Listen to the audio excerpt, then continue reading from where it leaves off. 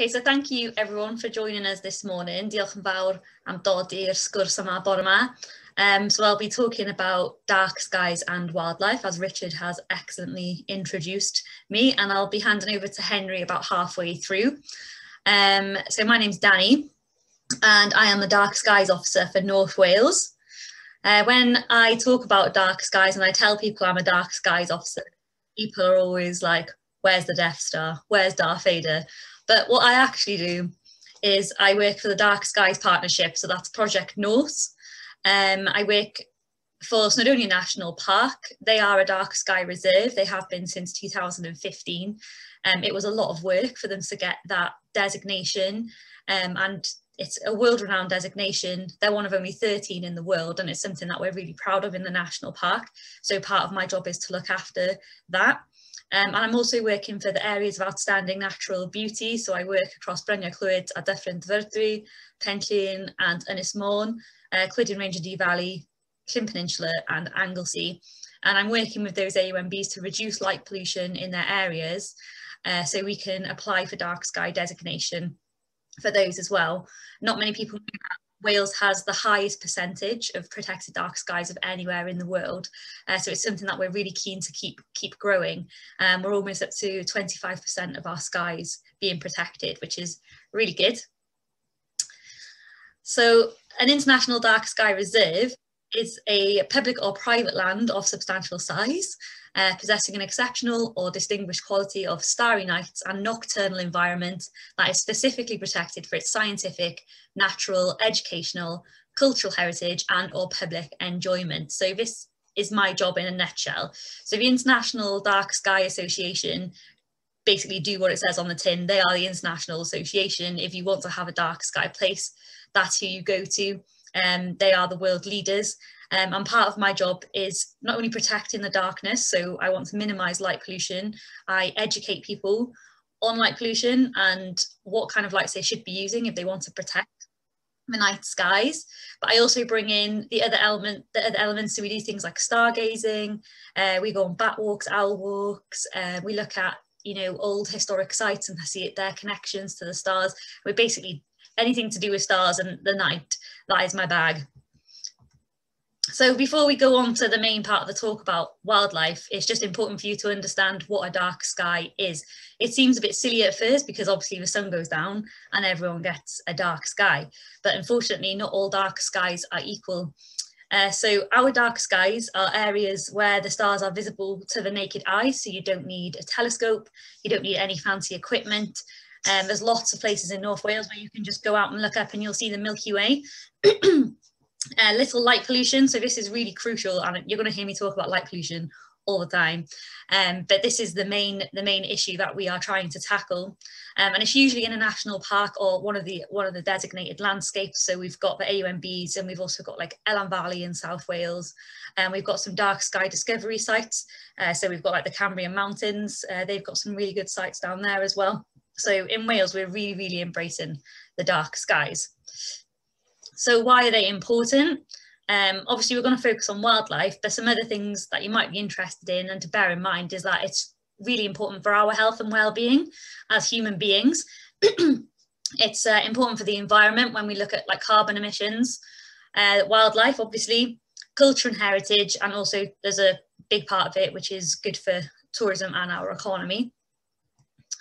So I'm just going to talk to you a bit more about light pollution so you can really understand that before we look at how it impacts on our wildlife. So only 2% of Britain's population receive a truly dark sky. So 98% of us are living under light polluted skies. I found it hard to believe this statistic at first because I grew up on Anglesey. I was really lucky. It's naturally quite dark where I live. So I had no concept about light pollution really until I moved to South Wales to go to university, and I was horrified at all the light pollution there. So these are light pollution maps. So if you type in light pollution map to Google, this is likely what will come up. They're really accessible. Excuse me. So this is taken from satellite data, and it shows us all the light pollution across Europe, obviously. So we've got the really bright white and red areas here. They are really bad for light pollution, and you can see the whole of Europe pretty much is encompassed by light pollution. It's such a big issue. It's growing 6% year on year around the world.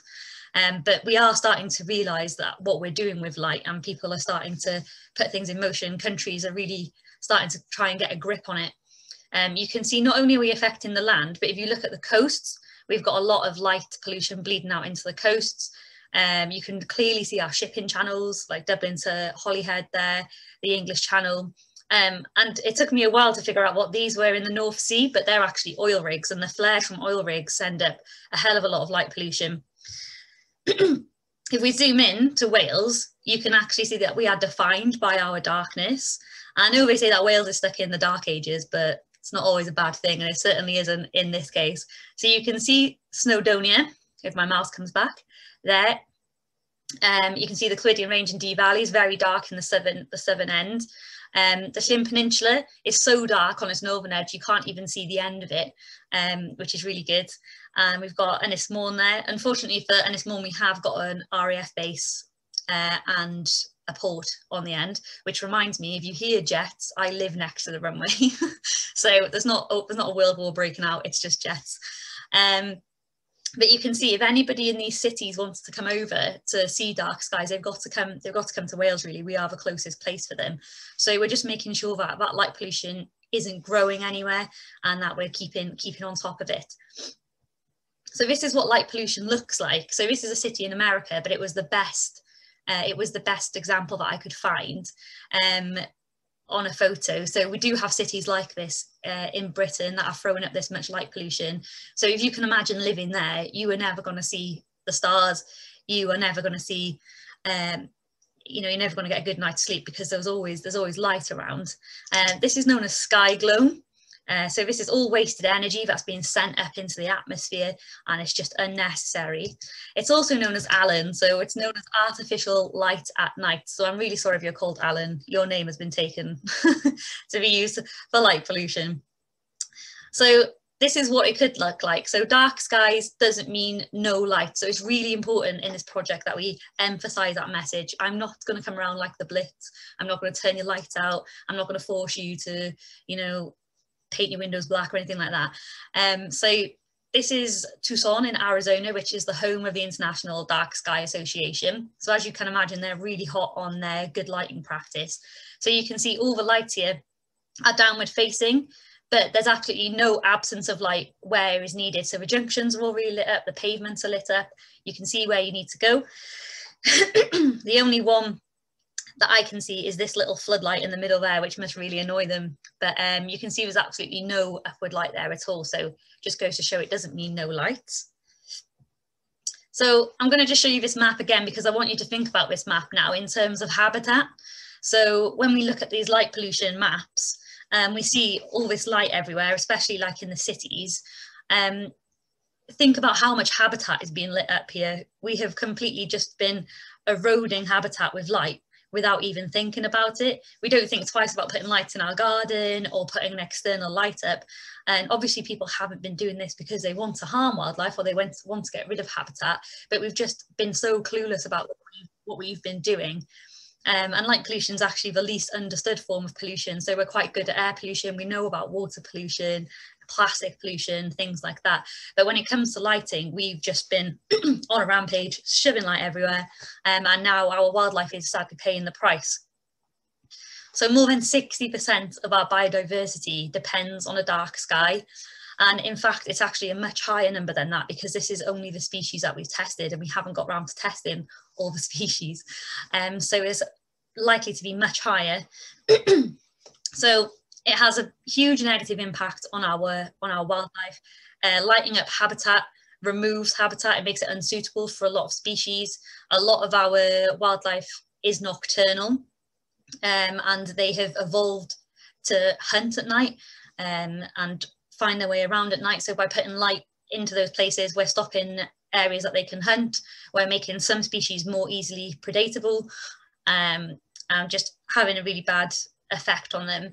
It's particularly bad for our migratory birds, which we're going to talk about a little bit later, and it causes untold damage to our ecosystem, which we're only just starting to appreciate. So the first species I'm going to talk about is quite an obvious one. So we're going to talk about our bats. bats. Bats have had a really bad run of it in the last year, so I'm going to give them a bit of love because I love bats. But the UK is home to 18 bat species. But it's really important that if you are interested in bats and you want to see bats, every species and their breeding grounds, resting places, they're all protected by law, so don't go disturbing any bats or you'll go to prison. If you want to observe bats, they make their habitat in lots of different places. So in woodlands, wetlands, farms, and even urban areas, which people are sometimes quite surprised about. In Wales, we are really lucky, and we've got some really uncommon bats, some really rare bats like the lesser horseshoe. We've got lots of pipistrelles. I've got pipistrelles in my roof, which I'm very happy with. But they can be found, yeah, even in new builds, and property developers absolutely hate them because obviously you've got to have a bat survey.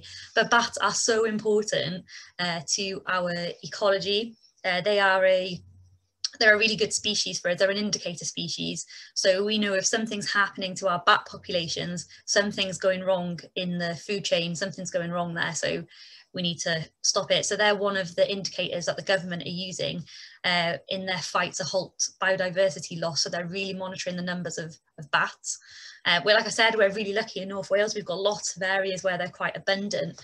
One of the best places is Nantapandi or the Dingle in Llangefni, which you wouldn't think because it's a nature reserve, but it is in quite an urban area. But we've actually got 8 species of bat in the Dingle, including Dalboletons, which I can never say, and the lesser horseshoe, greater horseshoe. We do bat walks there in normal times. And there's also Gwaith Powder and Penrhyn Deidraeth. The North Wales Wildlife Trust do walks there, and I know that they do loads of really good bat walks. The best time to see them is the summer months, between dusk and dawn, because they're quite crepuscular. So what bats do is they light sample. So if you know where bats live, it's really good to just sit back and watch them as the sun starts to go down, because you'll see them, they'll come out a little bit, have a look around, see if the light's okay, and they will just retreat if it's not quite right. And then when conditions are right, they will come out and you'll see them start to hunt. They love hedgerows. When we talk about like back corridors, people plant hedgerows, so they've got connectivity between habitats when they're hunting. And I just love to watch them in the night. In the summer, as the sun goes down, you see the swallows and the swifts, and they gradually just change into the bats where I am, they're really good to watch. If you want to see them and you want to go with an expert, the Gwynedd Bat Group are excellent. They do really good events. They're a really friendly group as well. They've got so much knowledge, so they're definitely a good one to go with. The North Wales Wildlife Trust, who I've already mentioned, they do really good bat walks. And if you really want to get into it, you can get one of these little things on here. So this is an echometer. This is a really fancy one. This is the one I have. And it's an echometer. So it picks up on the bat's echolocation. So bats have evolved to be really good predators at night. They're not blind. I know people say the saying blind as a bat, but they've actually got quite good eyesight. But they have developed and evolved over time to use darkness to become really good predators. This works for them as well because the darkness makes them harder to be predated. So that's why they've evolved that way. They're our only flying mammal as well, our only true flying mammal. So if you get one of these echometers, they are really small, it's only like this big. It plugs into the bottom of your phone and it turns it into a bat locator essentially. And it will bring up the echolocation as sound waves on your phone. You can click on them and it will tell you exactly what species of bat is there, and it will show you their flight path. And I just think it's really cool, but I am a bit of a bat nerd. So maybe you're not as interested as I am, but I think they're pretty cool. So if you want to help bats, wildlife gardening is one of the best ways to help them.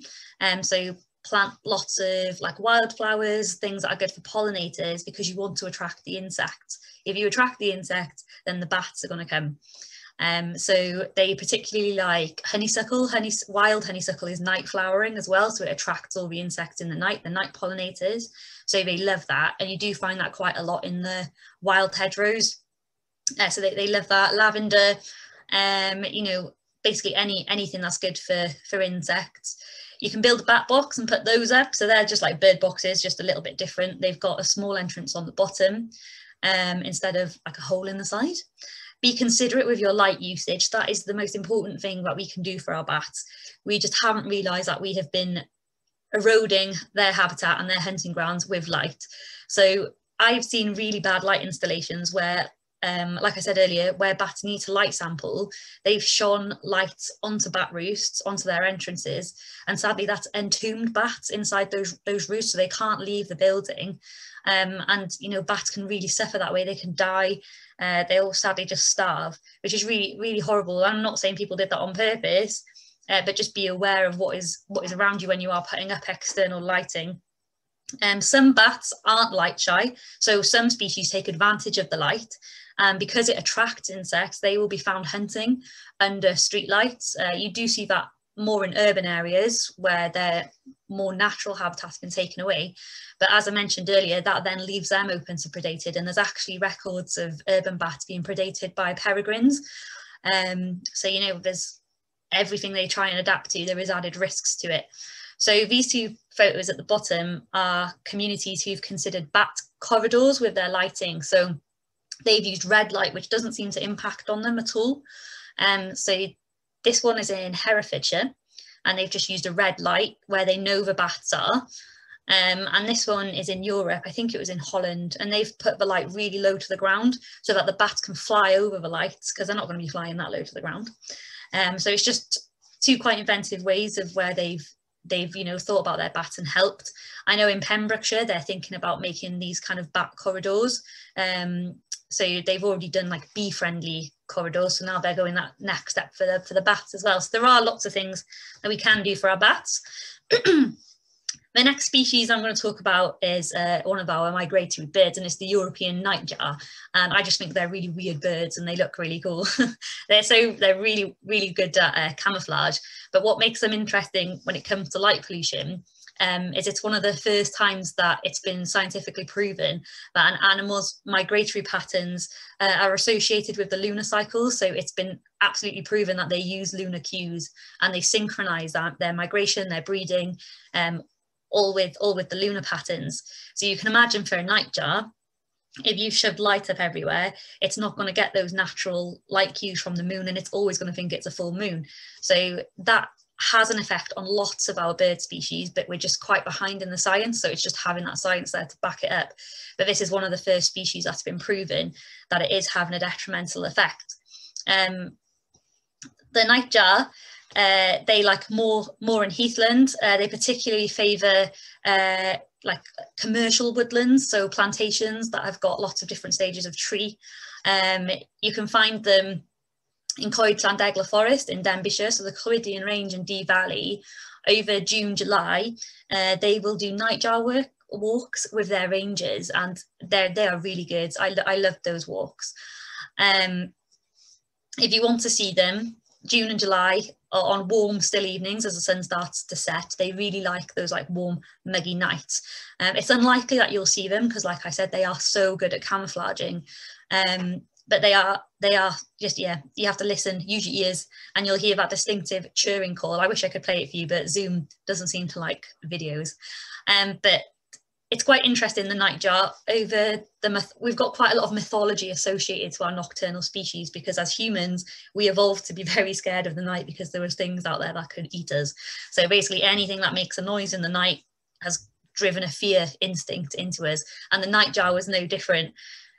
So in mythology, the nightjar was a harbinger of doom. People thought it was witches, that chirring call. They thought it was witches cackling in the bushes and that the witches were going to come and get them. But one of my favourite facts is that the European name, which is just at the top there, actually means goat sucker. I've got to be careful I don't mispronunciate that, because for the longest time, rural communities thought that nightjars were stealing milk from their goats and their cows.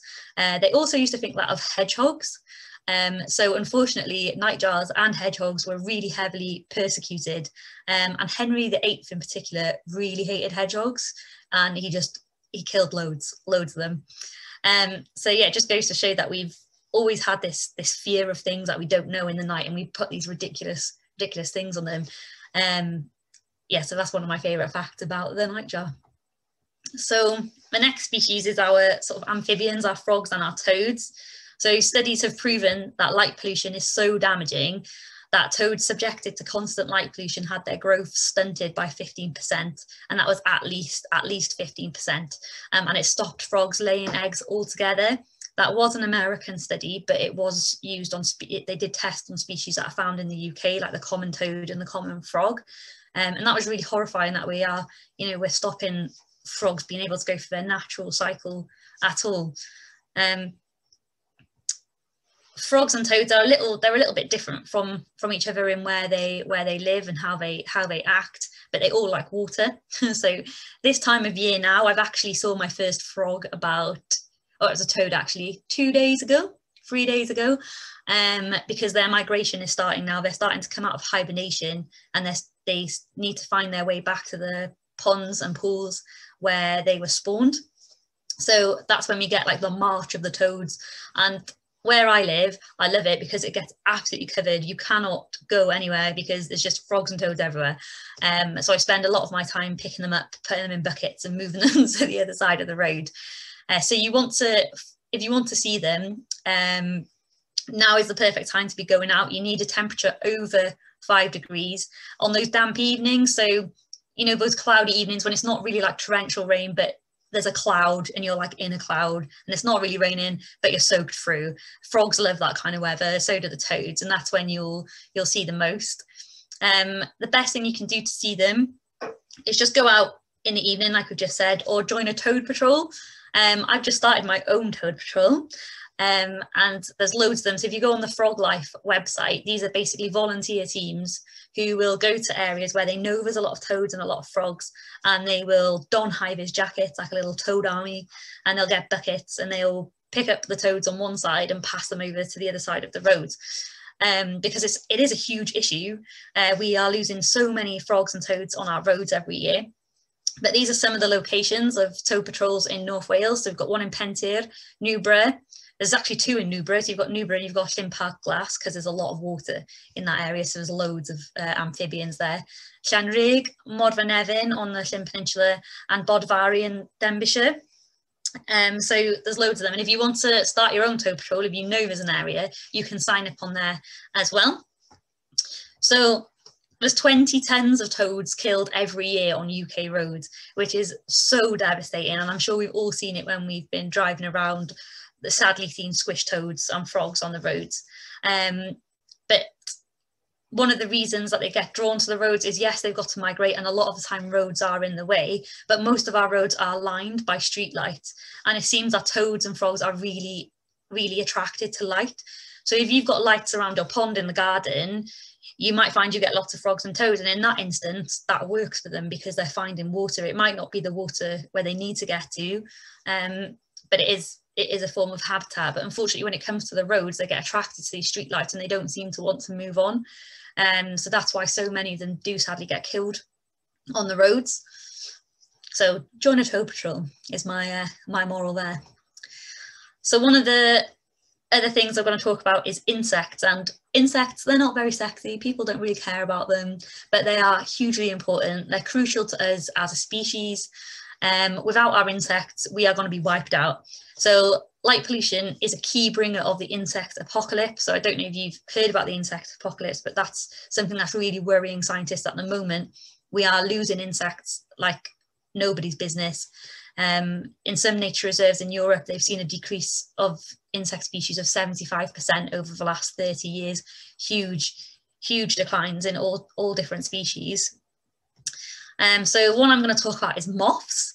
Again, moths, they're not very cool. People don't think they're cool, but I think they're cool. They are night butterflies. There's 2,500 different species of moths. And when you compare that to 58 butterfly species, moths are way cooler. There's so much variety. They've got amazing names, and they're not all dull and dusty. There's some that are really brightly coloured, as you can see in those photos in the bottom. Some of them are masters of camouflage.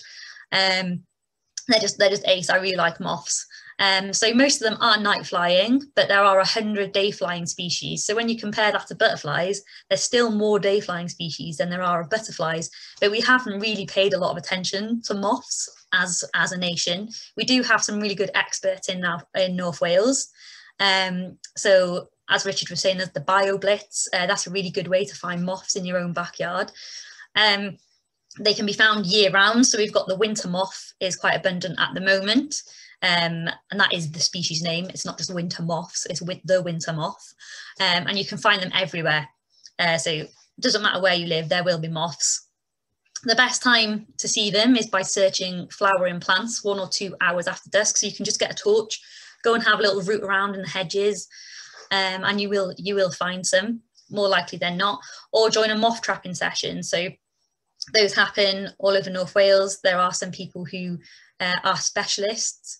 I'm sure that Richard and the team at Cofnod have got a lot of contacts when it comes to this. But yeah, they're a really interesting species. They're much more interesting than we give them credit for. They have amazing names. So we've got ones like the death's head hawk moth, and that's got a skull in it. That one is a really rare one. We've got the Mother Shipton moth. This is the one in the top corner here. And apparently the pattern on the wing looks like Mother Shipton. I beg to differ, but there we go. I don't know what the Victorians were seeing half the time. But we've got some really interesting ones. So like the death's head hawk moth, for example, the one that I was just talking about, they can actually emit a really high-pitched noise that makes them sound like the queen bee. So they use that as a disguise, and they can basically infiltrate hives and steal the honey, so it's just really clever. And there's just basically masses of disguise, and unfortunately for the moth, they are very tasty, so almost everything eats them. So hedgehogs, toads, bats, pretty much anything that comes out at night will eat a moth. So light pollution is responsible for the deaths of 100 billion insects each summer in Germany alone, and sadly moths are one of those victims. So we've all seen moths attracted like a moth to a flame. They'll gather around the light bulb, and unfortunately that can kill them. They can get burnt. But it's the same with light pollution. They will flock to streetlights, which makes them easier to be predated by some species that will take advantage of it, but equally it removes them from where they should be, so they're not doing their night pollination. They're really important for night pollination of lots of species, which a lot of people don't realise. We focus on things like bees and other insects in the day, but they do a proper good shift overnight while we're all asleep.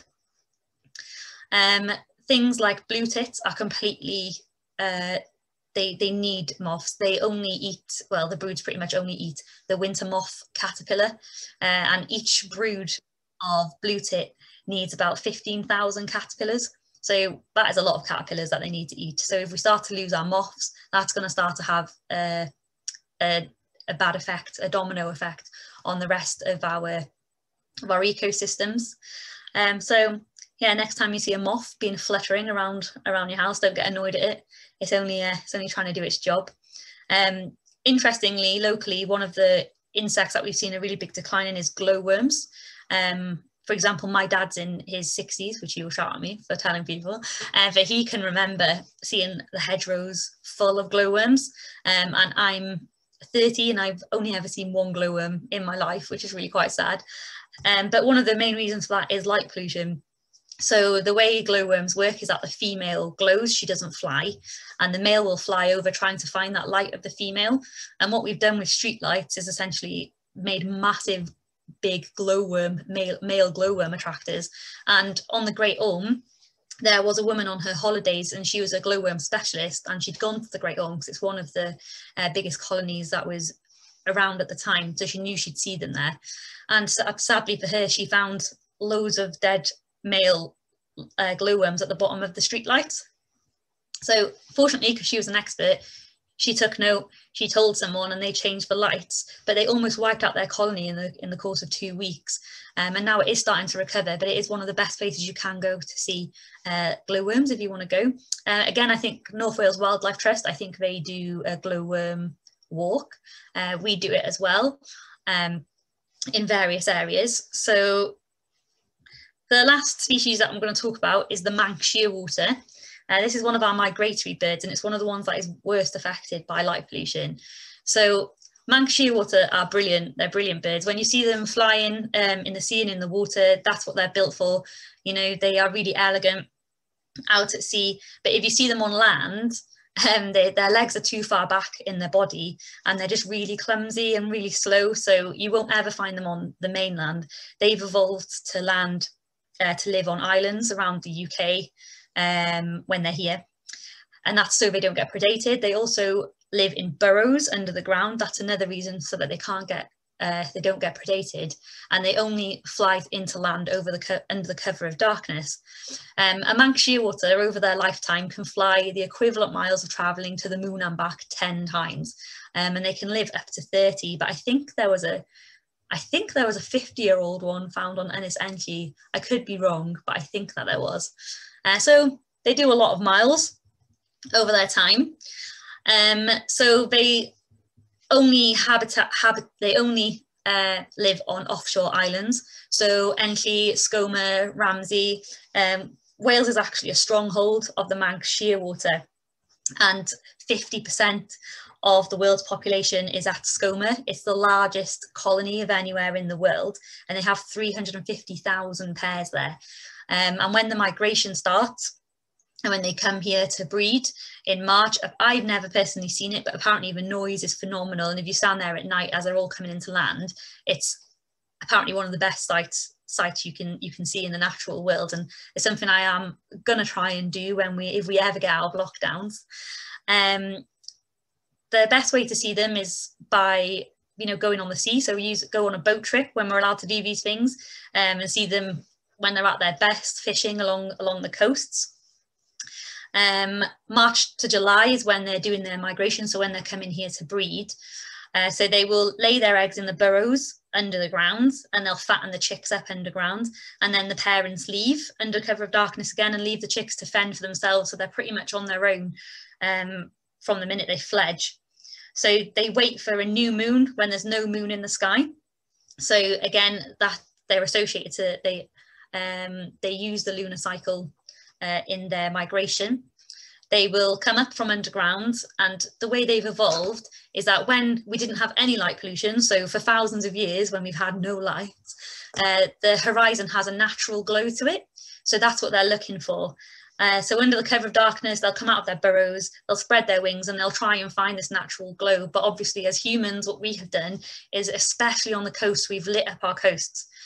So they're getting attracted and disorientated and being brought inland, and they've been found as far inland as Birmingham, where they've collided with buildings, and people have had to basically box them up and ship them back over to the islands to be released again. And that's if they survive, because they need, that migration is so crucial for them, that first one. They've got 7,000 miles to cover in their first migration. They go all the way to Argentina, and they don't touch land for the first 2 years of their life. So they need those energy stores that, as they've been fattened up as a chick, that's what they're living off for those first 2 years. So any time that is lost, being distracted and being disorientated, it can be absolutely devastating for them. So one of the things that we are working with the RSPB on this year, hopefully, is a campaign to ask people who live on the coast to be more considerate with their light usage, especially at fledging time for the Manx shearwater, because it is having a really bad effect on them.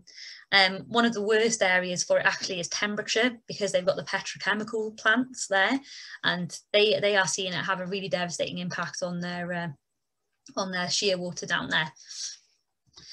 So I'm going to talk to you a little bit about Ynys Enlli, Bardsey Island, and the lighthouse there. So this is a photo I took, not showing off. I was allowed there because it was in between the two lockdowns. This is just a single shot, so I haven't edited this at all. So this is how the Milky Way appears to the naked eye, and this is the lighthouse. And you might notice that the lighthouse has a red light, but it didn't always have a red light. And even though it's so dark here, it's stuck out into the sea. They haven't got any external lights on the island. You can still see there is some light pollution there, and that's actually Dublin lighting up the sky from 60 miles away. So it shows you don't have to have light pollution in your area. Light pollution has no boundaries. It basically, you can see it for miles and miles around. So when it was a white light on that lighthouse, they had a really big issue with bird attractions and fatal bird attractions. So there was a lot of birds killed at Bardsey because they were flocking around the lighthouse because it was distracting them from their natural migration. And they were seeing thousands of birds die every year. You can see These were given to me by Hugh Miles, who was a warden on the island in the late 60s, early 70s. And this was some of the work that he was really interested in. So I'm really grateful for him for sharing these with us. But you can see where the light was increased in power, and you can see how the number of casualties jumps up. So we're looking at nearly 2,000 casualties in 1 year, which is crazy. And you can see this is per month, casualties per month. And over the migratory months, that's when they were seeing more birds get attracted to the lighthouse. And it's also affected by the moon. So most birds need those natural moon cues. So when they knew that, instinctively they knew that the moon was going to be there, they were mistaking the lighthouse for a giant moon, essentially. It was confusing them. They were flocking around the lighthouse, becoming exhausted, collapsing and dying. So I'm going to show you some distressing images now. So if you've got children watching, you might not want them to see this, but it does show some dead animals. So just a quick warning. So this is another photo by Hugh.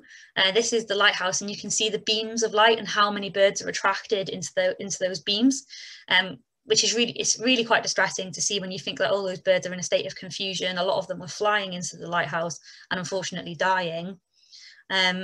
And in one night, the worst night, Hugh said that he collected 700 dead birds in one night. These were a lot of thrush species, redwing, starlings, birds that were migrating huge distances, and they were so close to getting to their final destination only to be lost at the lighthouse. So Hugh talks about it as being really, really distressing, as you can imagine, and his job was just to collect all these birds, and sadly it's such a loss. But it is a good news story, because they were losing all these birds all the time. And as you saw in that original photo, the lighthouse has now got a red light, and basically that was installed in 2014, and overnight it stopped the fatal attractions of the birds. So they've had no fatal attractions since the lighthouse was changed in 2014, which begs the question why we've got so many lighthouses with white lights around the UK, and why nobody seems to be picking this up as an issue, because that was one lighthouse. They lost 40,000 redwing over the course of a few years. So if that's happening times how many lighthouses we've got around the UK, it's quite a worry. So, it just goes to show how, a simple solution like a red light, the lighthouse is still doing its job, everyone is still safe, but we just don't seem to be putting it into action, sadly. So the last project is the Alice project. So we've got Alan, which is artificial light at night, and we've now got Alice as well, who is artificial light in coastal environments. And I'm just letting you know about this one because it's a local one done by Bangor University. They've only been doing it for the last year or so. And they found that artificial light from coastal towns and cities can now be detected above 22% of the world's coast nightly. These areas are set to grow even further as coastal human population centres are set to double by 2060, because everyone wants a sea view. We know that many coastal marine creatures are highly sensitive to light and have adapted to use cycles of moonlight to inform various aspects of their life history. What this project has gone on to find is that light pollution is affecting life even at the very bottom of the seabed. So not only are we impacting on our birds and mammals that live on the land, we're also having terrible consequences on zoological life that lives in the water, our mammals, and this is the first real study into that, so we just haven't understood it. So this is a project to keep an eye on, because I'm sure they're going to find lots of really interesting things over the coming years. So this is just a statistic about how much light is wasted in the US. So this isn't globally, this is just the US. It costs $1.5 billion and 12 million tons of carbon, and that is wasted just on external light. So 30% of the power generated in America goes on external lighting. And when we've just been talking about what we have been on lighting up habitat, this is an amazing tree. Yeah, it looks really pretty with the lights on, but how much more valuable was that tree when it was a habitat and not being lit up? Trees also are not immune to light pollution. So since the 1940s, we've understood that trees have been impacted by light pollution. And in fact, Most of our trees are on a 24-hour light cycle, so they do certain things at certain times of the day, depending on those natural light cues that they're getting. And the time that they're exposed to the light can influence their leaf shape, their pigmentation, leaf formation, autumn drop time, root development, onset of buds breaking, and dormancy. And dormancy and autumn drop time is one of the really crucial things that trees need to have, that shortening of day as winter's approaching, because they know they need to start becoming dormant. Trees that don't become dormant over winter, that need to and don't drop their leaves, they're sadly going to die over winter or suffer and become sick trees. And there's places in America where they have avenues where street lights have been put out along tree-lined avenues, and they found that trees that were exposed to light, when bad weather came, those trees were 50% more likely to fall in a storm. So it just goes to show that we're having an impact on all aspects of life, and we just haven't really realised. So I'm now going to pass over to Henry, which I'm sure many of you are happy about. So I'm going to stop sharing Henry, and then I will come back in a bit when you're done, just to finish off. All right, thanks for that, Dani. That was really interesting, and you know, when you dig down into it, the effect of light is very pervasive. I'm just going to share my screen.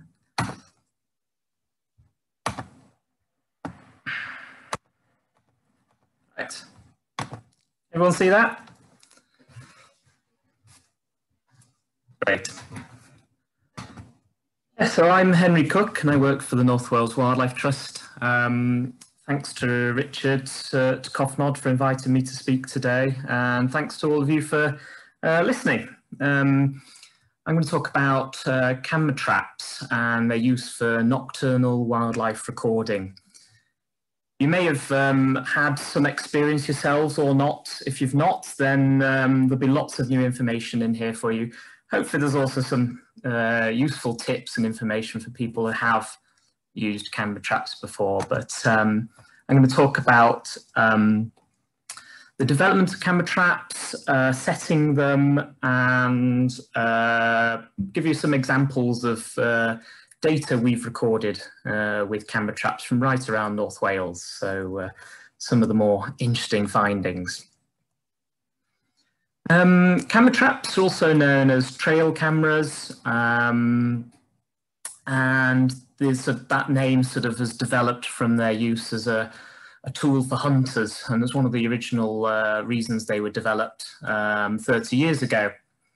Recent years has seen a big increase in popularity though, and that has come as the price has fallen, but also the range of products has grown to suit every type of user. Camera traps are passive recorders, so you put them up and they record wildlife without you needing to be there. One of the big advantages of that, of course, is nocturnal wildlife is very shy, and we're often not out there at the right times of day to record it. So this is a really useful tool in our inventory for monitoring wildlife. They work in the day and at night, thanks to infrared beams. They can get pretty good images of wildlife at night, and this is one of their greatest uses. So the benefits of camera traps, why are they good, and why do we use them so much? Well, they generate verifiable data, so the images that are produced can be passed on to recording bodies such as Cofnod for verification, and this way we make sure the data is of a high standard. And they generate far more data than in-person recording. I've already touched upon that. But were we to use things like cameras that require lights, as Dani has shown, that would affect some wildlife and we wouldn't record them. It doesn't disturb the wildlife compared to in-person monitoring, such as live trapping. So if you were to set a pitfall trap, say for mammals and things, small mammals, then you'd have to go and collect that. They've lost out time in terms of feeding and carrying on their lives. So it's a passive recording method. It's also a useful method for monitoring behaviour. On like scientific studies, or if there's concerns about issues affecting certain species, it's a useful technique for that. And I've put a picture up on the right here of the tern colony at Kemlyn Lagoon on Anglesey, and the North Wales Wildlife Trust now use trail cameras routinely on the islands as a monitoring tool for predation issues. You may remember a few years ago that the whole colony got up and deserted, and this was thought to be due to otters, although I'm not sure we had camera traps out at the time, but there were anecdotal sightings quite frequently of otter and lots of field signs. And camera traps have been a big boost to nocturnal recording. So before that, certain species would have to use other methods to detect them, and quite often with mammals that might mean things like roadkill, and things like roadkill still make up quite a big proportion of mammal records, but the potential for camera traps to collect records of animals undergoing their normal routine is really great. So camera traps are mostly used by researchers, conservationists, and increasingly hobbyists. That's as their price has fallen and their ease of use has increased dramatically. It can be used as a general recording tool just to see what's around, the range of species you might have, but it could be used more formally as a monitoring tool for conservation, so we can deploy them routinely and use that as a method to see the range of species present, but also how frequently they're recorded, and maybe even how many individuals are in a population. So as I mentioned, they're useful for species richness monitoring, but they're particularly good at capturing rare and shy species, and this is because they're out potentially for weeks on end, and they may just capture one sighting of a species, rare mammal, for example, such as an otter or a polecat or something, and that you just wouldn't get if you were present yourself and hoping for a sighting. They're useful for recording disturbance and predation. I previously showed you the tern slide. But also here, the picture on the right, this is of a barn owl that was captured by a camera trap on a feeding station in the dunes at Gronant. This is put up as part of the Little Tern project that I used to work with.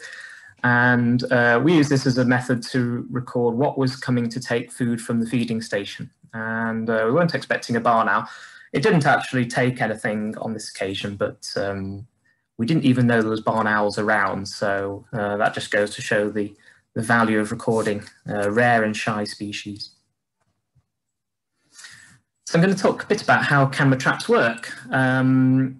They're made up of several interesting developments that all come together to provide the pictures that I've been showing so far.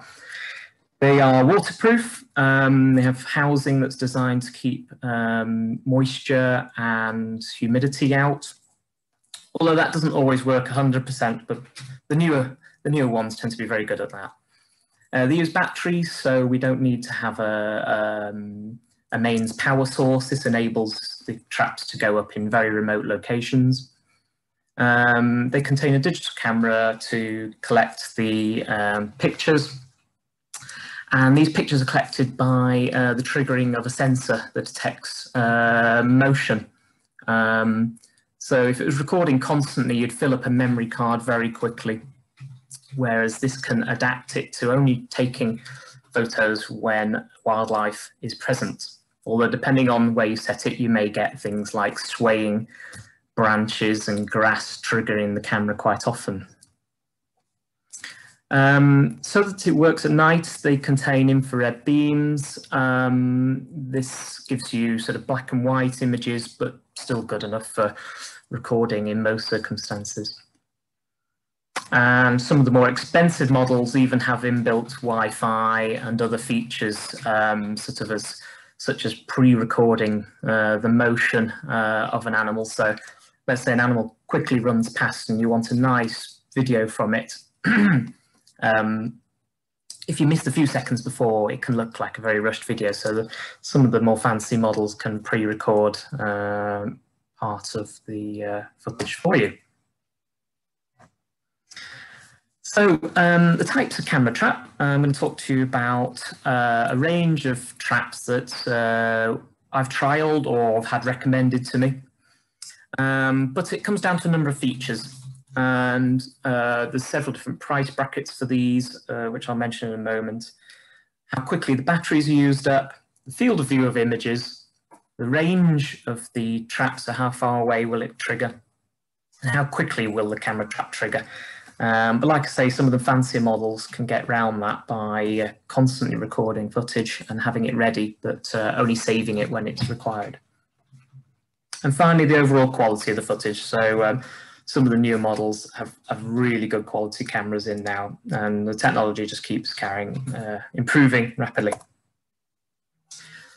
So as well as the camera trap, you will need some accessories. Most take 8 AA batteries, and I recommend the rechargeable ones. A new set of batteries does last quite a long time, potentially a few months, but when it comes around to putting it out again, I think it's more environmentally friendly to have rechargeables.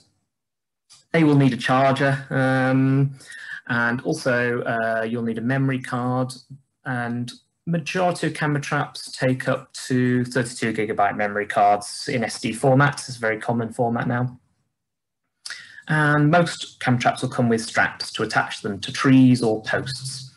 But also a lot have a foot on them that can attach to tripods as well. So that offers you a range of methods to attach them. Here's a little table I put together showing some of the price brackets and a few recommendations of different models. I'm not being paid commission by any of these companies, so it's just a few of my recommendations from personal experience.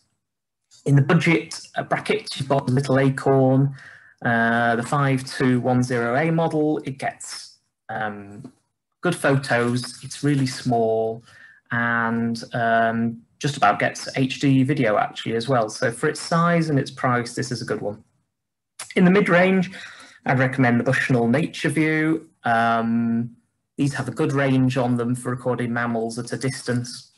Good photo quality again, although the video quality is slightly lacking, so this is perhaps a better camera for stills. Also the mid-range, I've mentioned Browning trail cams. The reason I've not suggested any models here is that there's a huge range of models, not only from Browning, but across the spectrum in this middle price range of £100 to £200. This is kind of where the majority of trail cameras lie in terms of price. And then at the high end, you can end up spending an awful lot of money on a trail cam, and it improves the quality of footage you get, how well constructed the cameras are, so they probably last a long time.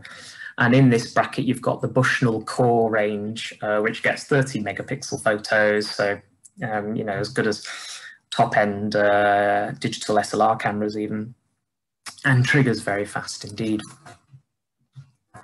So here's a picture of the little Acorn. As you can see in someone's hand, it's really tiny. This makes it useful for deploying in maybe more public settings where you want the camera trap to remain unnoticed. The Bushnell Nature View, this is camera I've used a lot. I should add at this point that my project was fortunate to get a couple of these cameras thanks to Cofnod and their biological recording grants programme. So in return for these cameras, I've submitted lots of records from around the areas I work.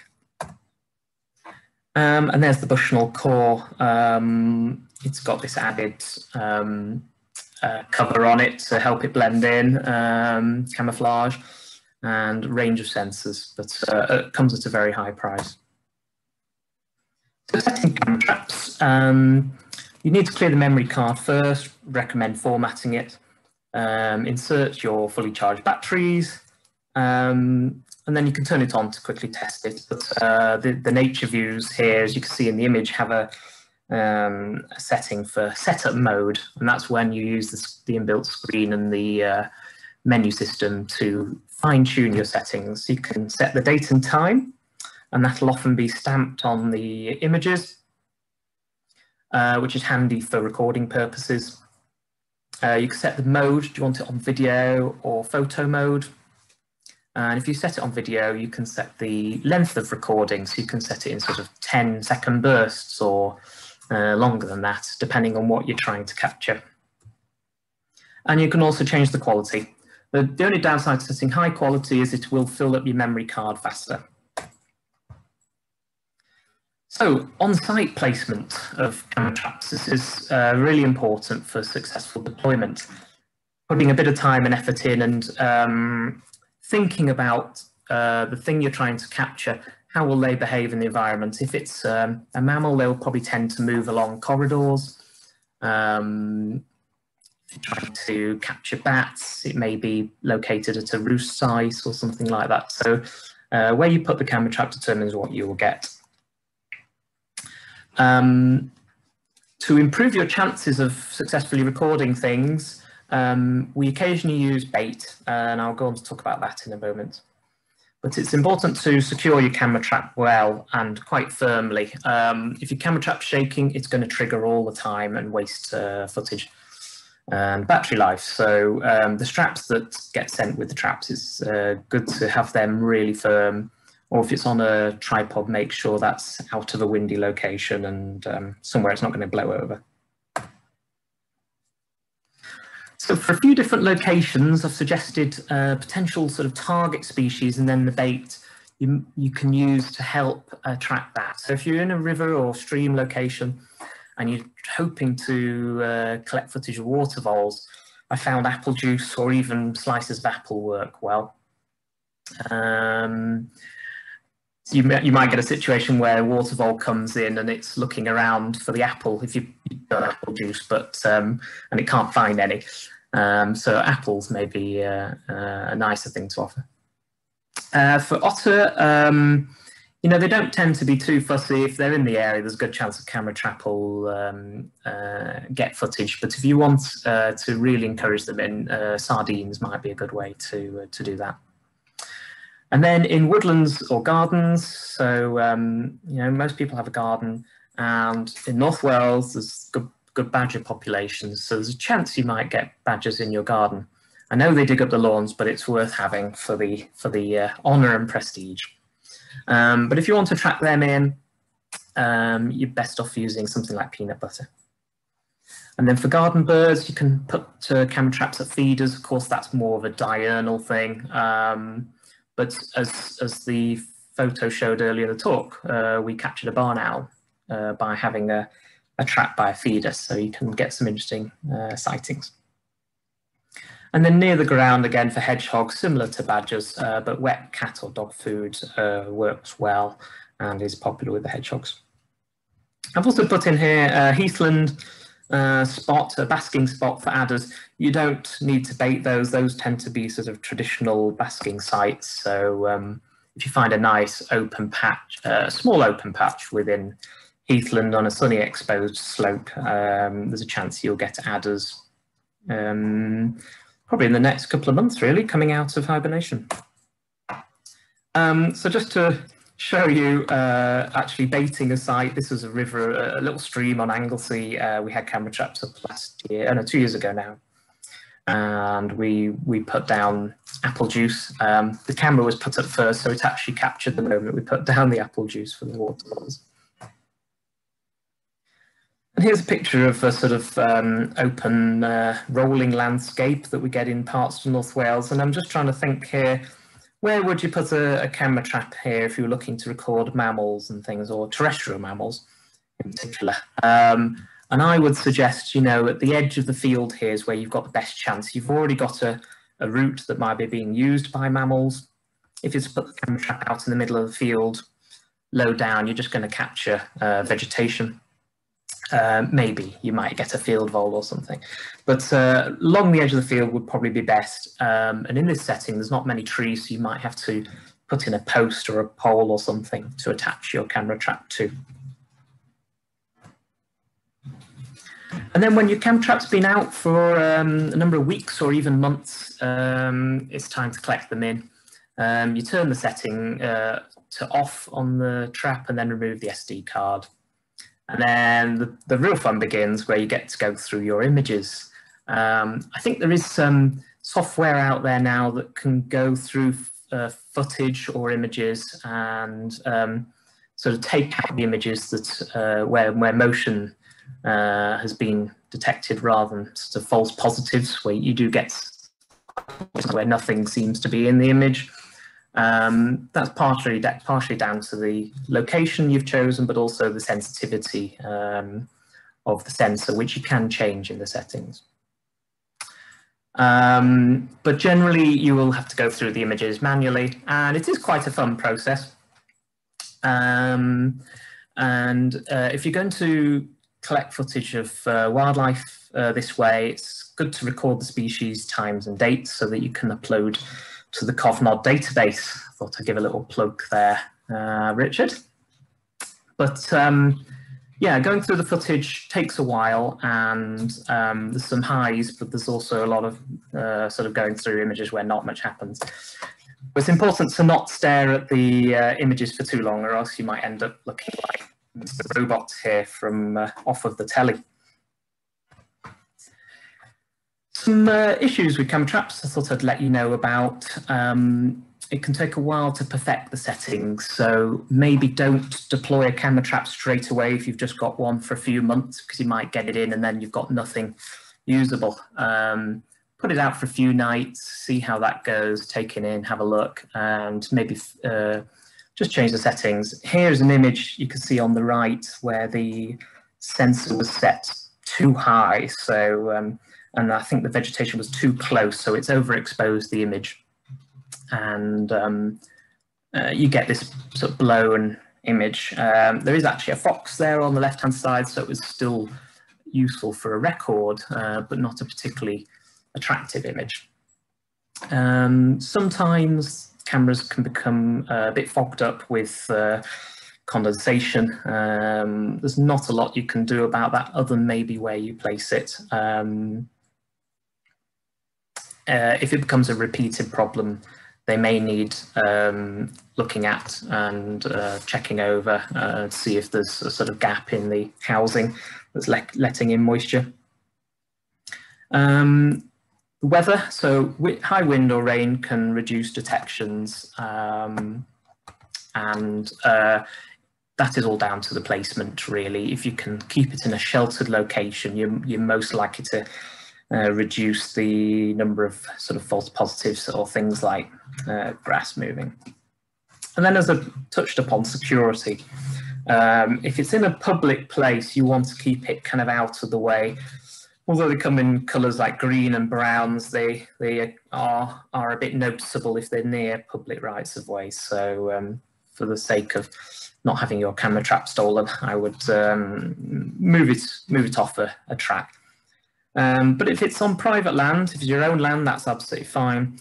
But if it's the land of someone else, always get the permission of the landowner. And if you're looking to take footage of certain species, you may need a license. For example, rare birds might require a Schedule 1 license to use. And it's worth me adding that all the pictures in this talk where we've had them with Schedule 1 breeding birds were taken under license. So using the camera traps around the Anglesey Fens, this is why I originally got a couple of traps from Cofnod to record particularly the mammals around the Anglesey Fens a couple of years ago. Here's a few examples that I'll just rattle through. So there's a hedgehog. I've cropped this image, it was a little bit distant, but this was coming in quite regularly eventually to dog food, I think. And the landowner was really pleased to confirm he had hedgehogs on his land. But whilst they were set at this site, it also recorded a bat species, probably a pipistrelle, but it's perhaps not the best monitoring tool for bats. Of course, as Dan mentioned, these echolocators, so the specialist equipment, audio recording equipment for that, but just happened to catch that bat. And you can't have a camera trap up on Anglesey without recording red squirrels, almost by accident. Pretty much every project site I had the cameras out on had red squirrels, so it was really nice to see, and kind of cuteness overload there. But then we also got some less expected species. So this was a water rail at that same site previously where we'd hoped to capture water voles. And then thanks to this sighting of the water rail, a type of crake, we searched the nearby marsh it was placed at and managed to confirm water rail breeding there, which was a new breeding site. So it led to a really interesting record there.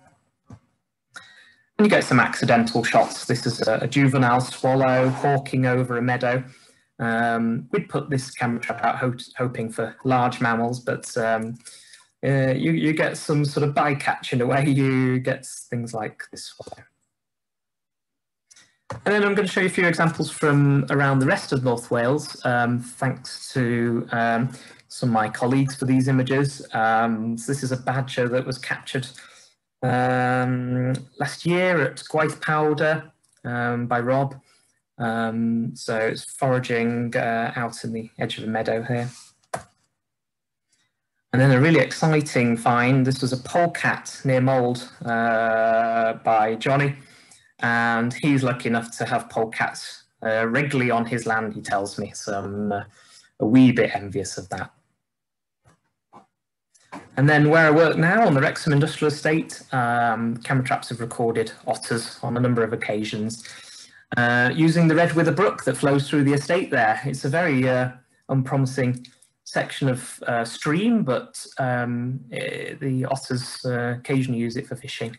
And really nice to see them in such an urban area in North Wales.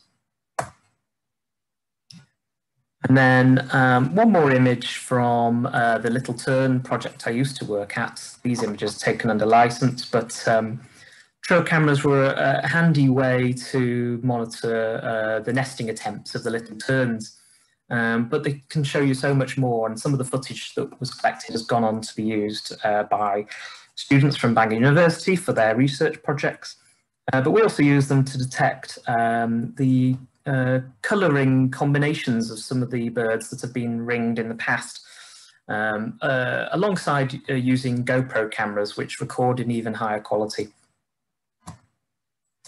So that's a quick run through of camera traps and everything about them. If you've got any more information, please feel free to send questions in the chat now or email me after this event, and I'll be happy to answer them. And we've got more information on our website at northwaleswildlifetrust.org.uk. But yeah, thanks to Dani at Dark Skies Wales for also being on this event, and Richard at Cofnod for inviting me, and my colleagues at the Wildlife Trust. So thank you very much.